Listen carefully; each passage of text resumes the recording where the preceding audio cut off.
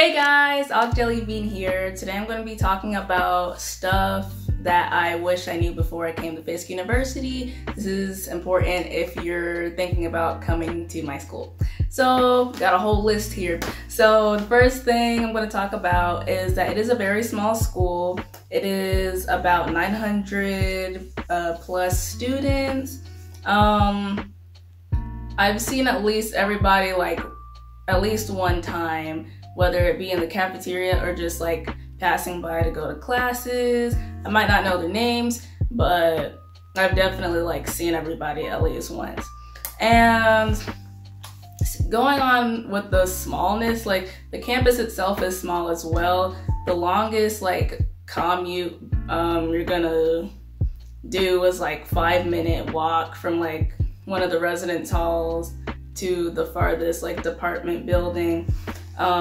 Another thing that I wish I knew was they don't have kitchens. You cannot cook anywhere on campus. And the descriptions online, I don't know if they changed it, but on their website it says they have kitchens in the dorms. Those are just microwaves. It's just microwaves on each floor and some sinks. I don't consider that a kitchen, but it is what it is. So if you're like me and you like to cook, you'll be disappointed. But get those microwavable dinners. You'll need a lot of them. There's also vending machines too, but there are no stoves. And you're not allowed to have heating appliances, cooking appliances and stuff like that. Cause my freshman year, they did do room checks. So be aware of that. I mean, unless you bring one, make sure you don't get caught. But another thing is, I stayed in Jubilee Hall for my freshman year. I stayed on the 4th floor, which, in my opinion, and a lot of my other hall neighbors, it's not the best floor. That floor is so sad. No, I'm not trying to diss my school or anything, but I do wish they would fix the living areas. The reason they don't fix it apparently is because it's their oldest building on campus, and they hold a lot of events there. So people do come there to look and get some historical facts and stuff. But I do wish they would touch it up just a bit, the living areas for us. Cause 4th floor, it's a little cold. It's cold and it just looks unappealing compared to the other floors. And then it's really a hassle if the elevator's not working, because then you gotta take the stairs. That's 3 flights of stairs or so. It was a struggle freshman year. But yeah, so I do recommend that you bring a lot of decoration stuff. You don't have that much room to decorate, but try to make your space feel a little homey. There was a lot of, they need to repair that area, because sometimes the heaters in some people's rooms, the air conditioner thing would be leaking or just not working.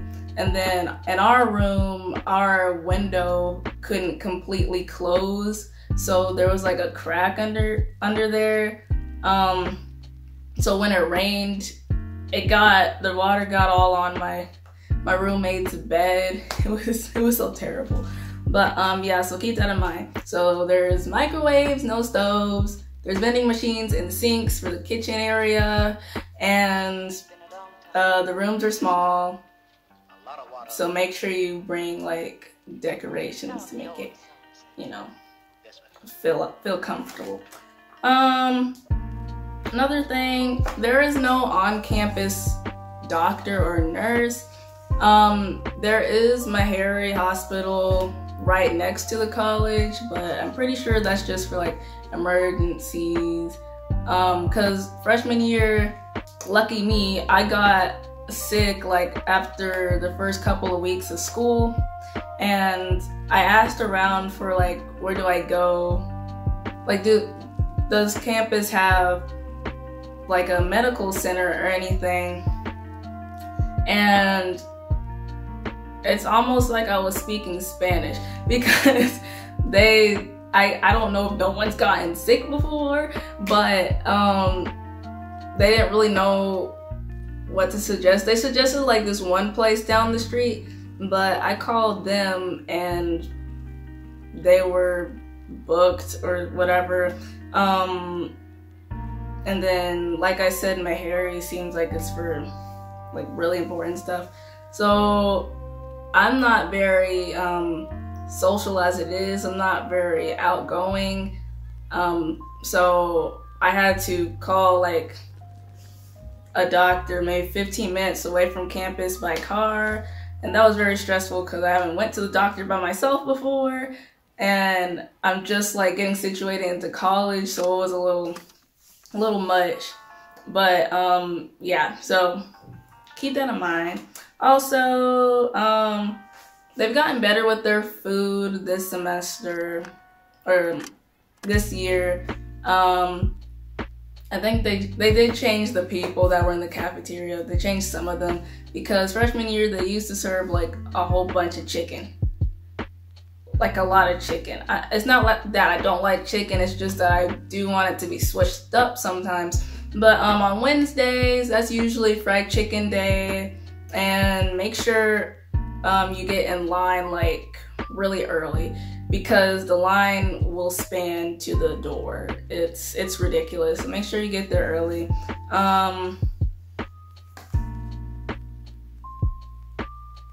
Oh, also, I don't know if they're still doing this because of the pandemic that's going on right now, but my freshman year we had a couple of mandatory assemblies. They counted attendance. I didn't expect them. The school is very traditional and churchy, so we would have assemblies in the chapel. Sometimes they'd just be talking to us, or maybe like we had one for Martin Luther King Day that we had to go to. I don't know if they're still doing that right now, but yeah. So I don't know. When I got to college, I just expected us to be like on our own, and like us just having to, you know, just do whatever. I didn't think we'd have to like have mandatory meetings. I sort of felt like I was in high school, but whatever. Also, if you got a scholarship, you gotta volunteer to keep up your scholarship. So it's not only dependent on your GPA, but some scholarships you have to get 25 hours per semester of volunteer hours, and then another scholarship you have to get like 50 hours per semester. I don't know what the other numbers would be, but yeah, make sure you volunteer and keep your GPA up for that scholarship. Also, since it's a small school, there's like not a lot of majors to choose from because it's a small university. So, I mean, that's to be expected, just so you're aware. So you might like want to look on the website and see what majors they have and see if like any of them you're interested in doing. Oh yes, there's only like a couple of food places within walking distance.